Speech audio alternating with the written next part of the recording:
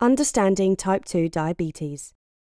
Type 2 diabetes is a condition where your blood sugar levels, otherwise known as glucose levels, are too high. This occurs when your body cannot use the glucose you get from food.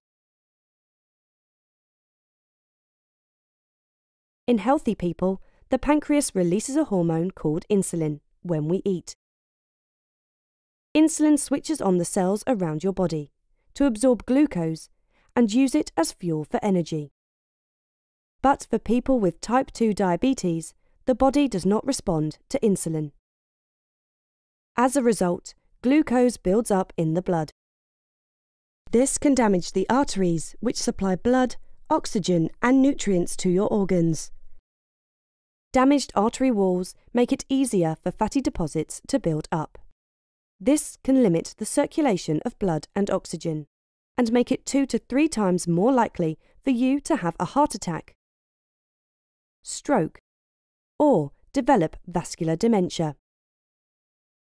The BHF is funding research into how diabetes increases your risk of heart and circulatory diseases, and discover new treatments to counteract the risks.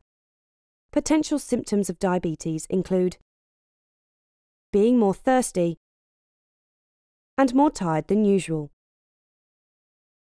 and having blurred vision.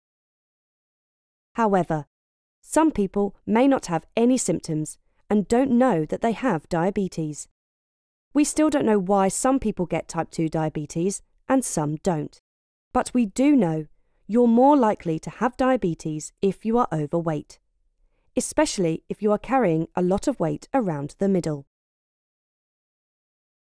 Improving your diet and doing 20 to 30 minutes of exercise a day can help reduce the risk of developing complications related to type 2 diabetes. Cut down on sugar and saturated fat. Avoid large food portions and eat more fruit and vegetables. If you smoke, it's time to quit.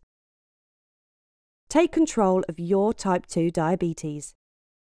For more information, visit bhf.org.uk/diabetes.